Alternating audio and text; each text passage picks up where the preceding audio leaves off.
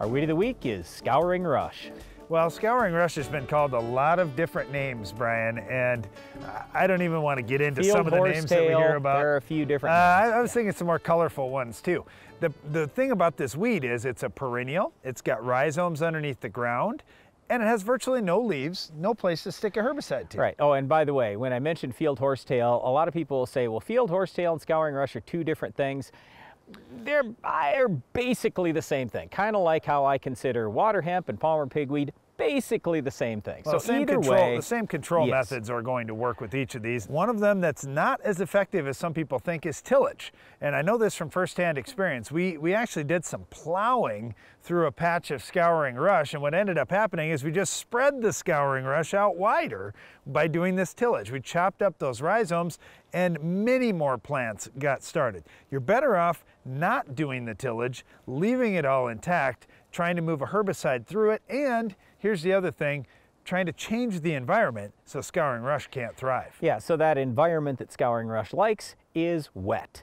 All you have persistently wet. Right. All you have to do in a lot of cases is just put some drain tile through there, get some good crop growing there, and typically the Scouring Rush will go away over time. Where we see Scouring Rush often is in areas of the field where we just can't get good consistent crop canopy or crop growth or thin stands, those types of issues. As Brian mentioned, it often relates to drainage because we see this in the low spots and in the valleys in fields. So going way back, here's my real quick story with Scouring Rush.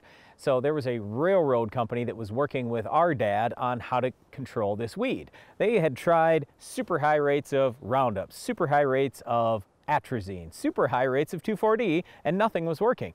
Well, my dad was talking to him about this, and he said, well, why do you care anyway? You got some Scouring Rush near your train tracks, no big deal. And they said, no, this is a really big deal because when the Scouring Rush gets over our train tracks, our trains can't stop. We have to kill this weed. What they ended up finding was gramoxone or paraquat. Now, paraquat, gramoxone, that's changing labeling here soon where you have to have a closed handling system. Paraquat, gramoxone, it's basically the same danger factor to human beings as gasoline is, so be super careful if you're going to use this. But yes, this would have to be used in a burn down situation either in the spring or the fall because gramoxone, paraquat will kill everything. I've also heard of in-crop applications of things like Reflex or Flex Star, tank mixed with Harmony GT, which normally would be a really hot mix that I'd say, you know, that's probably going to be too hot for any kind of broadleaf crop that's out there. But you know what? If it's something that can knock back those weeds without completely killing your crop, it may be worth trying if you have an in-crop situation. Yep, but I don't think that's going to work for you super well. So again, about our only suggestion for you is gramoxone, either before you plant or at the end of the season. That's all the time we have for this week's Weed, but Iron Talk is coming up next.